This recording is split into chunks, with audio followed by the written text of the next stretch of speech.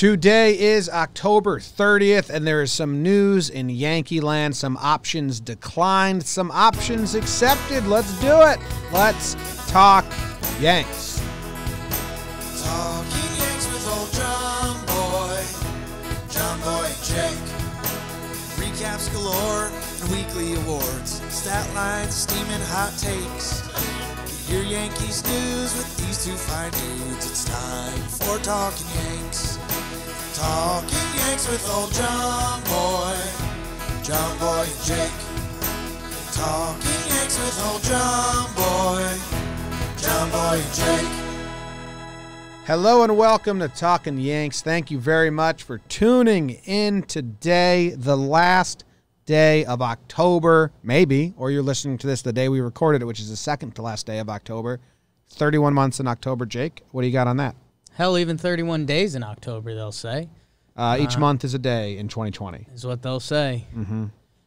James, Talkin' Yanks people, how you doing? A little sneaky Talkin' Yanks Friday afternoon. We got some Yankees news, so we decided to get on the mic and spit it before we try to forget it. And, yeah, man, it's all right. It's I just said this on Talkin' Baseball, but kind of the past 48 hours have been it's like a lull. Just like, we got through this season. It kind of ended okay in the world of baseball. It sucked for Yankees fans at the end. But, we got through this weird 60-game season. And, dude, I don't know if it's because the Dodgers won, but we haven't seen anybody saying, this season doesn't count. Everyone got past that, and I think part of it is because of the Dodgers. Don't check my feed. Yeah, I mean, you got a couple 1-2s on there. There's always going to be one or two bad people, but we drown them out, Jim.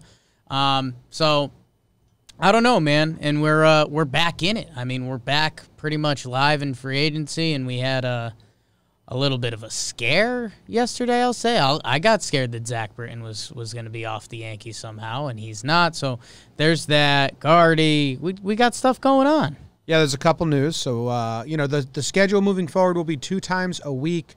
One voicemail episode, or it might be an interview, and then, news updates. We'll figure it out. But 2 times a week, starting, I don't know, maybe next week, maybe the week after that, maybe because we are taking a vacation coming up soon. Eventually, it'll be 2 times a week. Might be 1 next week. And this was an impromptu episode because there's news, so we're going to get those as well. Big news, Jake. Really big news. The Yankees outright Winston Sawyer. Yeah. What was his middle name? Winalda? Man, it was something. Winston Wicken? It has a W and a Y in it, which is what we always get tripped up on.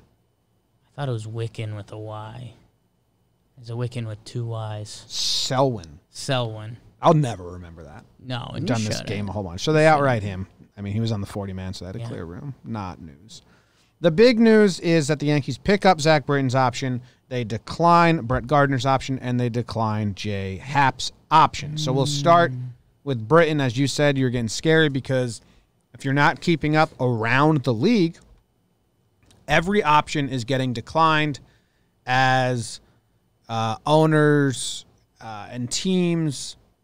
I was going to say cry poor, but they did lose money, and it just seems like still doesn't mean they're poor. Doesn't mean they're poor, but it's a barrage of just to let everyone know we did get fucked by not having fans in the seats for the full season, and this is how this offseason is going to go. I mean, big players are getting their options declined. Brad Hand, Giorgio, Colton Wong, Charlie Morton, Zunino, and the options that aren't crazy. So when all that was happening, I was like, oh, shit, the Yankees may really decline Britton's option because, the first thing Hal said was we took a big hit, and it's a $13 million option, but they pick it up.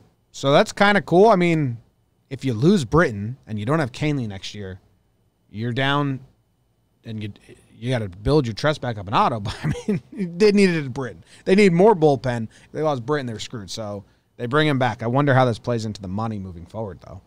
But before we talk about that, the season is in full swing and the action is still unfolding, so head over to DraftKings Sportsbook.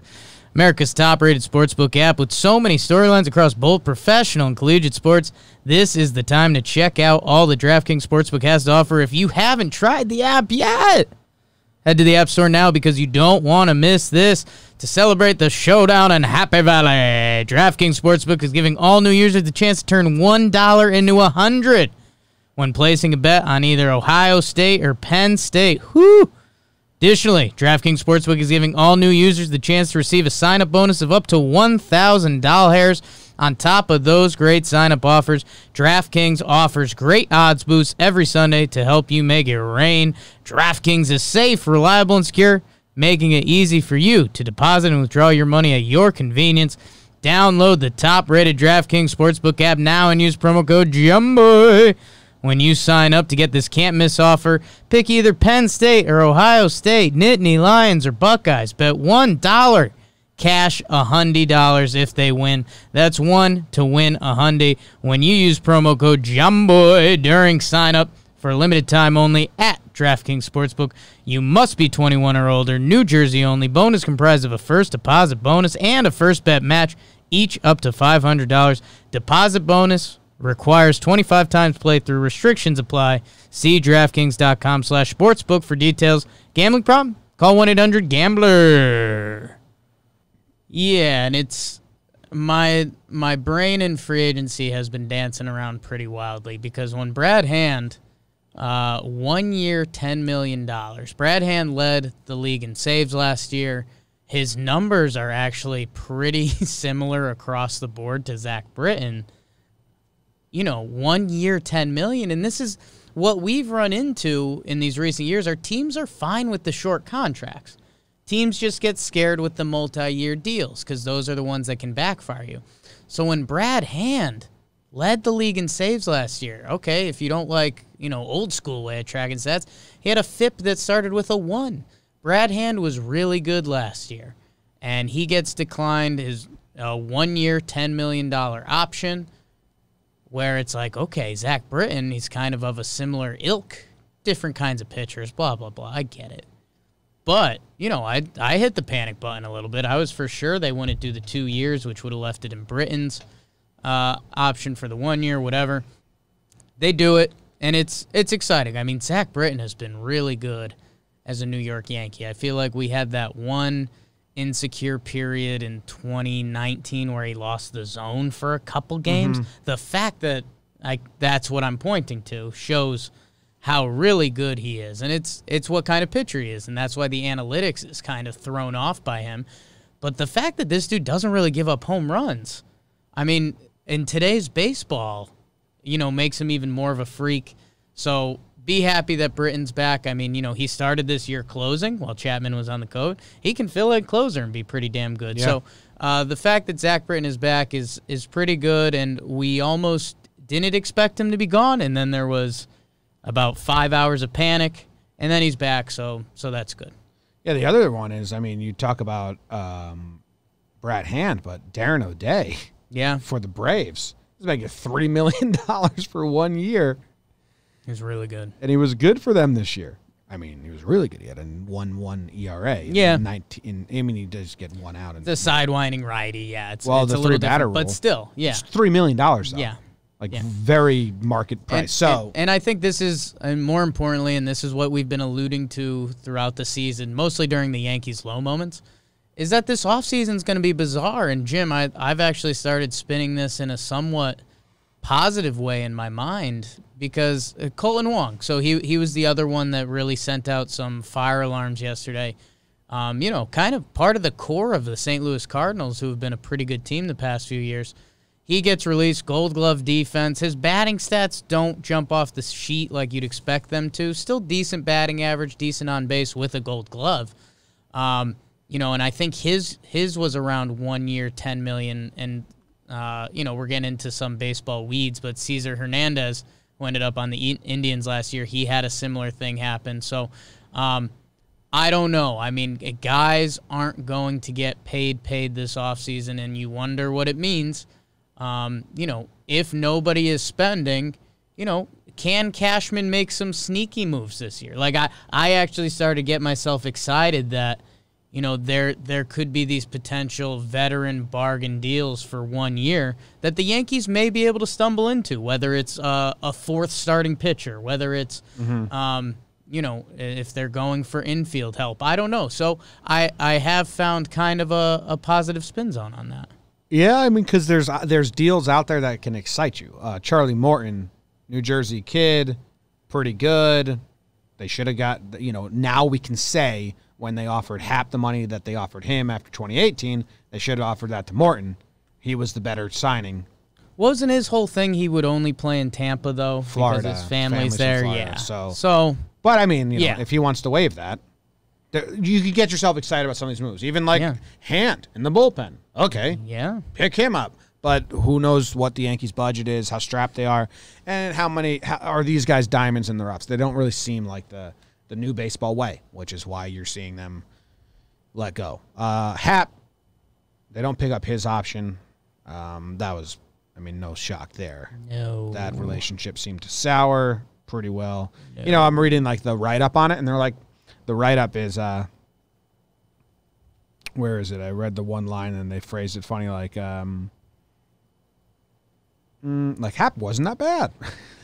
Something like that. Oh, here it is. To his credit, Happ was actually pretty productive in 2020, and that's how everyone talks about it. Yeah. Because he's got such like a It was just bad around him. The J Happ experience was so bad because he was that first playoff start, and then the first 4 months of 2019 or whatever it was, he was just straight up bad. Or outside of that, J Happ was pretty good. He finishes his Yankee run 21-10, a 4.13 ERA, which is basically J Happ's career. But it's felt so weird, and yeah, you saw it in J Happ's press conferences. And, that final playoff appearance, whether, again, you can be mad at the Yankees. You should be mad at Happ, too.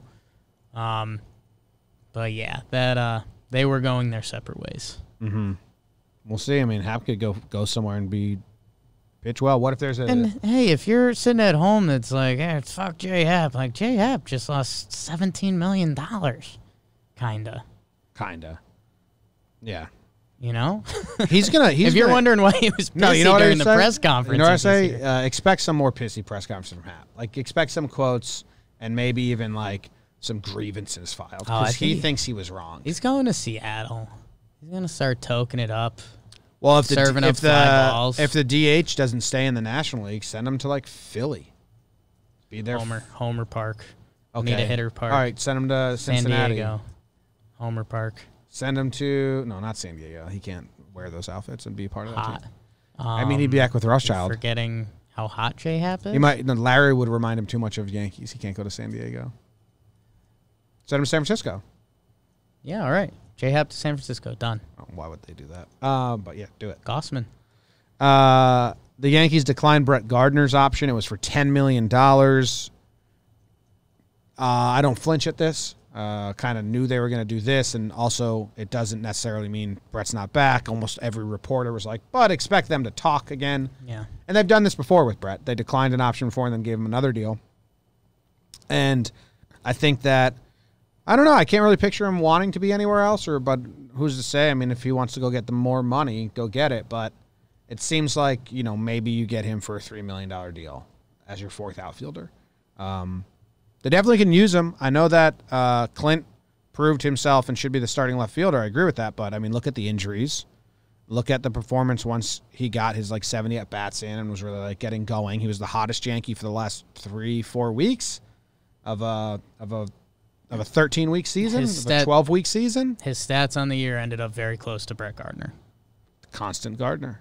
So, yeah, we'll see. I'd expect him back in pinstripes. $3 to $5 million is probably the range.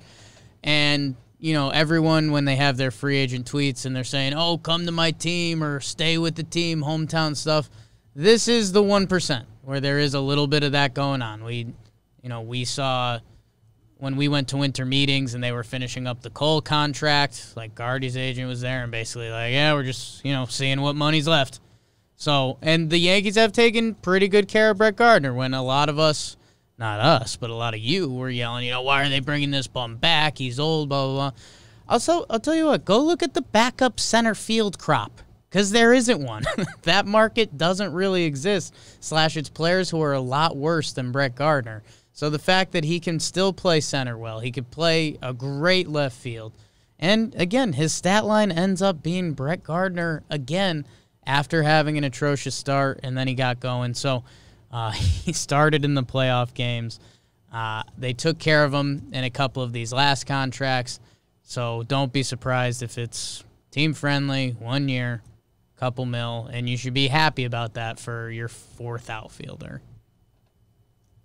Yeah, I like Brett Gardner. Yeah. He was really good at the end of the season.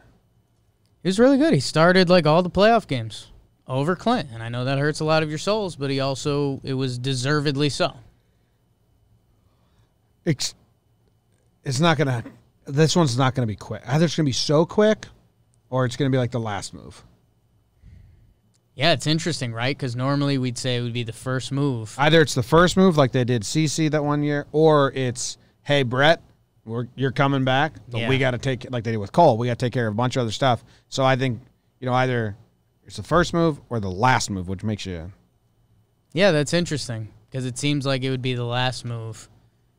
I also just picture them getting it done. Like, this is the number. Brett, you're in. Yeah. I'm in. Yeah. The Yankees say $3 million. Brett says $4.5 million.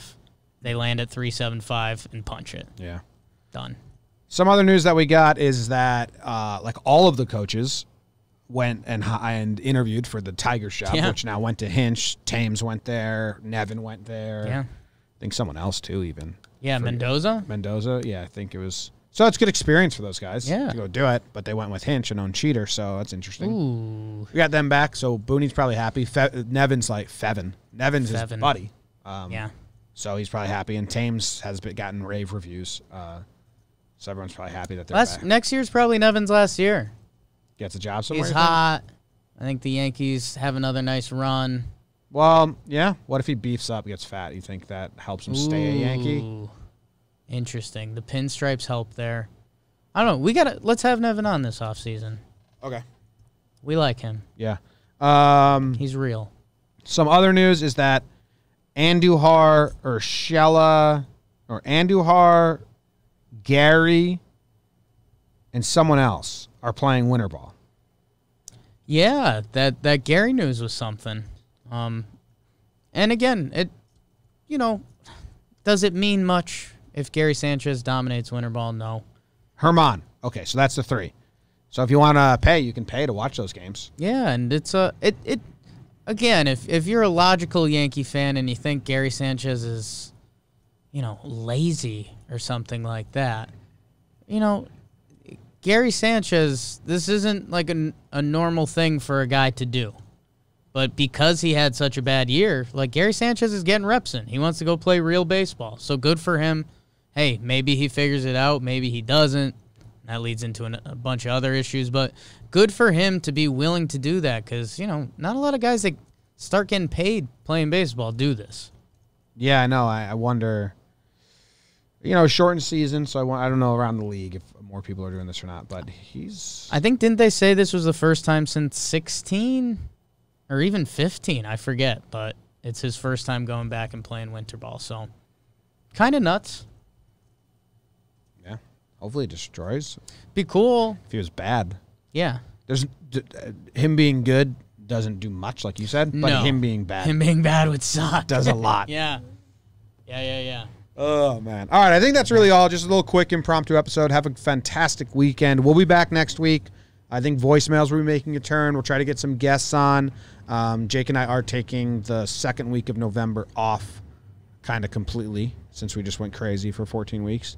And then we'll be back. And, I mean, this will keep going. There will be more news and more rumors, and the stove will be burning, and I think it's going to be a wild and weird offseason. Yeah, I wouldn't be surprised because don't they – I mean, I think there's other guys, the rumored Canely thing is that they're not going to – yeah, they're going to do him with like they did Evaldi and Pineda. They're going to non-tender him because he's going to be hurt the whole season. So, yeah, there's going to be more news coming. We always – I wonder if this is the last year we trick ourselves, but we're always like, oh, off-season's coming. And then they officially canceled winter meetings. Days news. Makes sense. Should we host our own? I think so.